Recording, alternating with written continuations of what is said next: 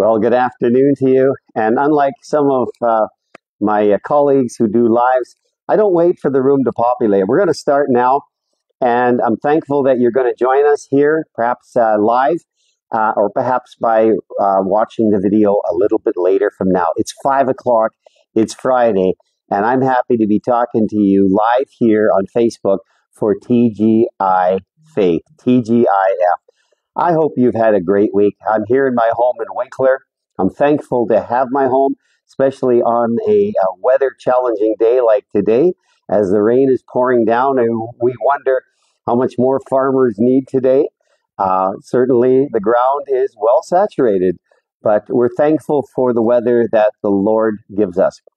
And in today's episode, I want to talk about something that's been on my heart. And let me say as a disclaimer that what I'm sharing is from my heart, and hopefully it'll resonate with your heart. Because as we journey in our journey of faith, we are learning. And I submit to the teachings of Jesus Christ. I submit to listening and reading his word.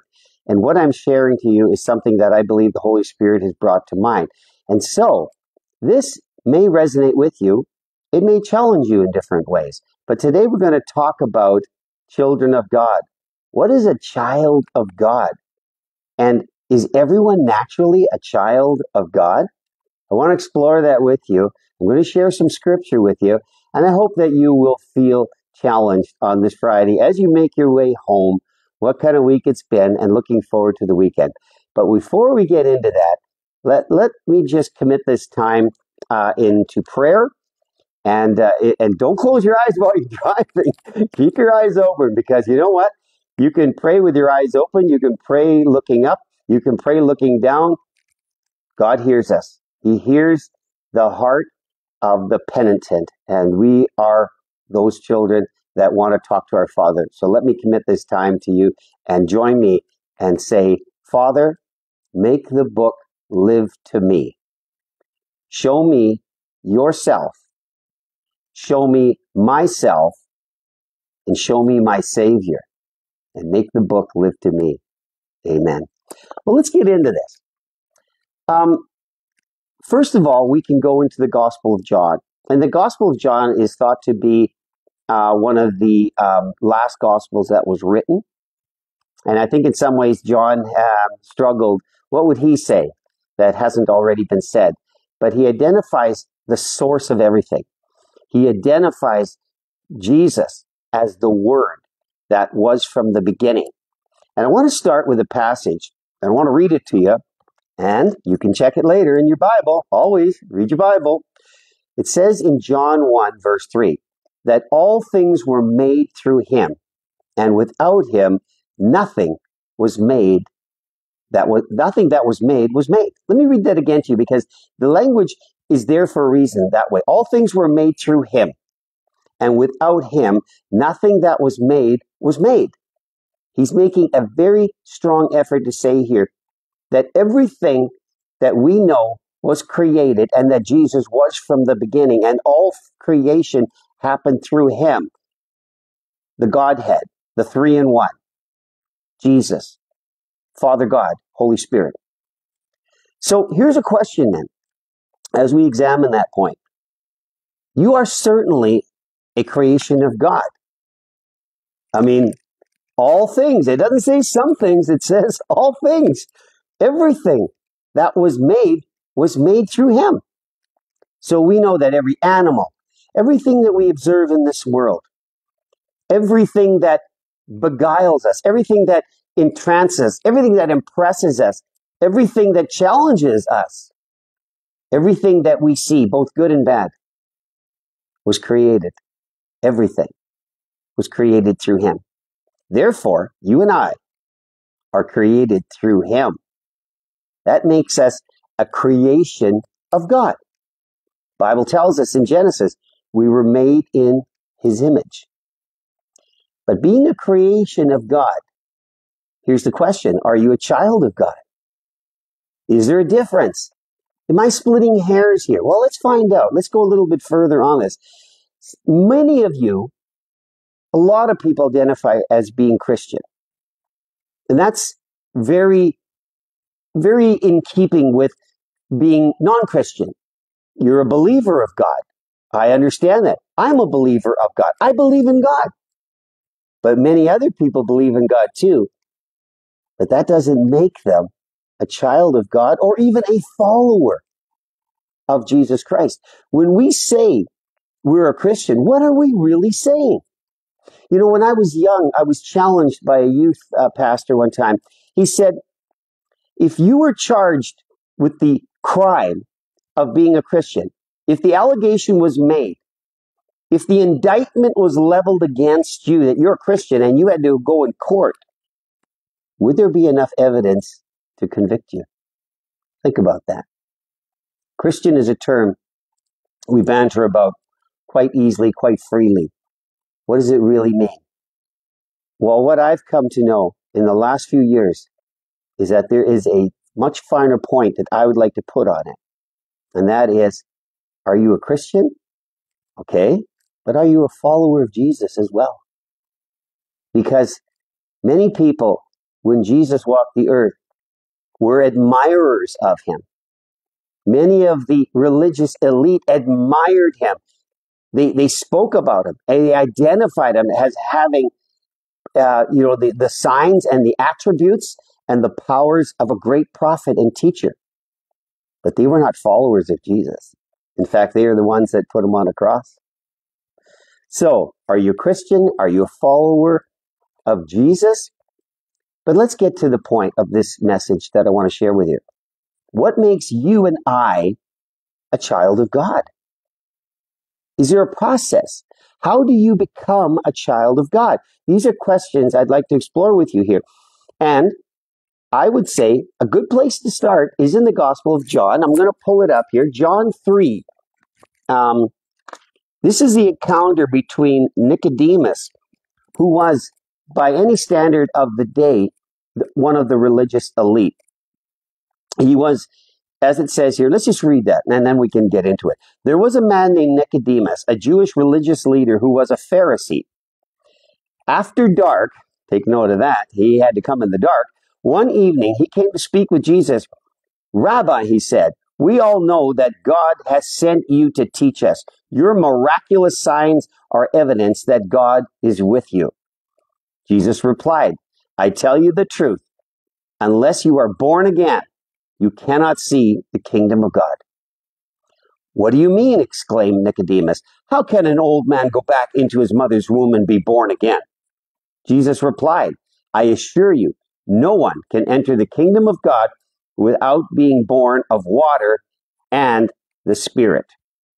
And we can go on, but let's stop in there. Several things to note. Nicodemus, a high-ranking religious leader, a Pharisee, nonetheless, goes in the cloak of darkness to visit Jesus. He's been observing Jesus from a distance for a long time. He's been an admirer of him. He has already heard about the signs and wonders and the healings. He'd already heard of Mary Magdalene, who's had demons cast out of her and was healed. Nicodemus tried to enter into that scene and tried to heal Mary as well, but he was unable to do that. He heard about Jesus. He knew about Jesus. He wanted to know more about Jesus. And instead of Jesus being flattered by the beautiful accoutrements of your miraculous signs or evidence that God is with you, Jesus goes right to the heart of the matter and says, unless I tell you the truth, unless you are born again, you cannot see the kingdom of God. There is another encounter also later in John where he encounters the religious elite again. And they declare themselves to be descendants of Abraham. But Jesus encounters that and pushes back on that to actually identify them for who they really are. And I'll just get to that. And it's in John 8, and I have it here. I know that you are Abraham's descendants, yet you are looking for a way to kill me because you have no room for my word. You see, biologically speaking, they were descendants of Abraham. And biologically speaking, and Scripture identifies this, that we are children of our parents. We are descendants of our mothers and our fathers. That makes us naturally their children. whether we want to accept it or not. We are the children of our parents. And John talks about this again in 1 John. He says, yet to all who did receive him, to those who believed in his name, he gave the right to become children of God. Children born not out of natural descent, nor of human decision or a husband's will, but born of God. You see, folks, we are all descendants. We are all creations of God. The question is, are we children of God? And clearly, Jesus, when speaking to Nicodemus, lays the line down. He lays the line down and says, unless you are born of water and spirit, you cannot see the kingdom of God. This is where it gets real. You can go to church. I can go to church as much and as often as I want to and not be a child of God. I can be an admirer of the teachings of Jesus. I can be a member of the church because I love the church. Heck, I might just like the coffee bar and the community that's in that church. And I sure like the music. That's all jazzed up, ready to go. But the question is, am I a child of God? Well, you know what? You spend a night in your garage. That doesn't make you a car. That's actually a quote from Franklin Graham. And it's true.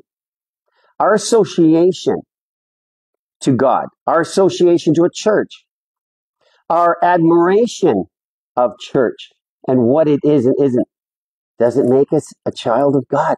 It is so important, folks, that we be sure of what we believe, because that is the evidence upon which we will be judged. And I tell you the truth, that it is so important that we know whether we are children of God.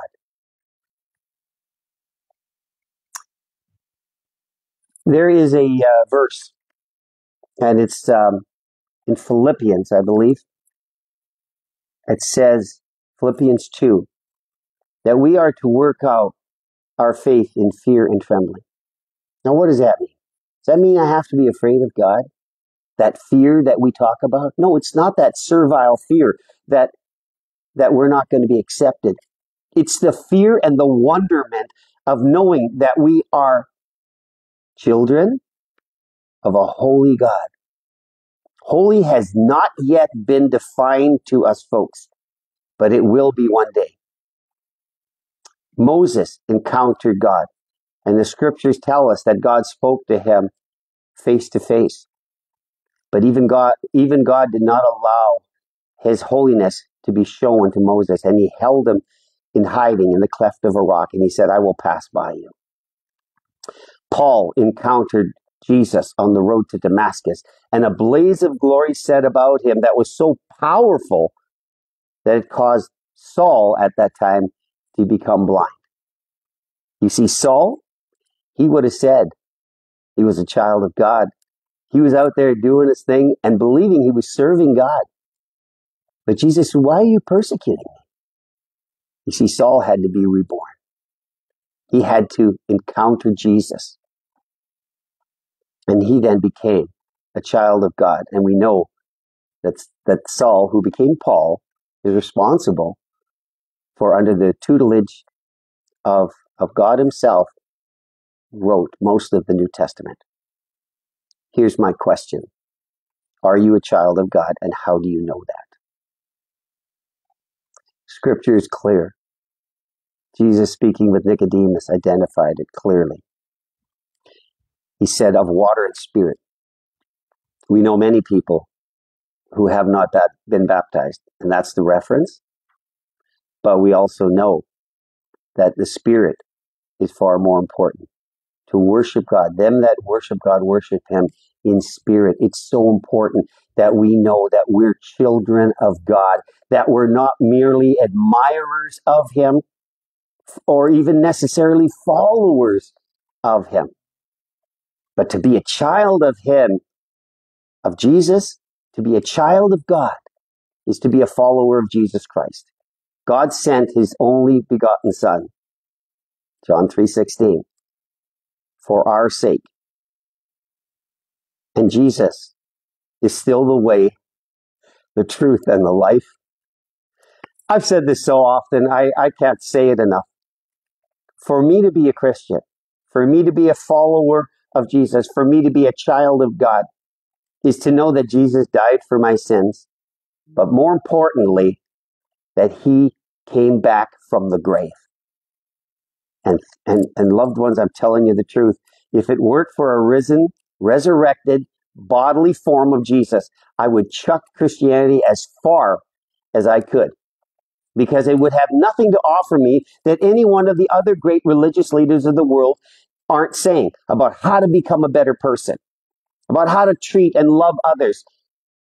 It's all in many other writings, but the one thing that defines us in Christianity is the death and resurrection of Jesus Christ.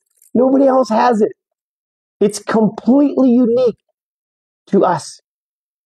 And it is the hope in our hearts, those of us who name the name of Jesus, to know that we are children of God. And that one day, when we stand before our Creator God, and we all will, it says in the Bible, it's appointed unto man to live once, and then the judgment, and then the resurrection. You see, you can believe that you're going to lay in your grave. Your body will, but your spirit is going to go on. Question is, where does it end up? I maintain to you that the same three eternal questions still remain today. Where did I come from? Why am I here? And where am I going? For me, Jesus Christ, he is the answer to everything. And the question is, those three questions: where did you come from? Why are you here? And where are you going? To answer that fully and in the best possible way is to know that you're a child of God. So let's look at that. Let's examine ourselves. Let's ask the Bible. Let's read our Bibles. Let's ask God to examine us and to show us, as I prayed with you, show me yourself, show me myself, and show me my Savior. And that's what the Bible is capable of doing. If we're reading it, if we're applying for it, if we are earnest in our desires, God will reveal that to us all. In closing, let me share a thought. It's not in the Bible, but it's something that I've observed. God has no grandchildren. As much as we would love to believe that we can cozy up with God, and that perhaps the faith of our parents and our grandparents has brought us to a point where we attend church regularly, your parents' faith, your grandparents' faith will not be enough on that day, because God has no grandchildren. He only has children. And we need to be born again. And we need to have that encounter with Jesus. The one that begs the question, what are you going to do with Jesus when you discover who he is and what he's done for you? In the scripture, it just comes to mind, of all the gospels that tell of the works of Jesus and the encounters he had, there's only really one man, I believe, that ever left the presence of Jesus sad, and it was the rich young ruler. Because when he encountered Jesus, he knew he had a pretty good report card. He was pretty high. His GPA was right up there, maybe a 3.8, 3.9 on the religious scale. But the one thing he couldn't do was separate that which he valued so much from what he needed. And we should never hang on to that which we will ultimately have to give up. For me, I want to live in this world. I want to be unafraid, and I want to be confident in what Jesus did for me. And knowing that and being a child of God. Thank you all for watching. God bless you as you make your way home on this Friday. And as the Spirit leads, we'll have another episode here of TGI Faith. Thank God it's Friday. I hope you have a great weekend where you are. And God bless you again.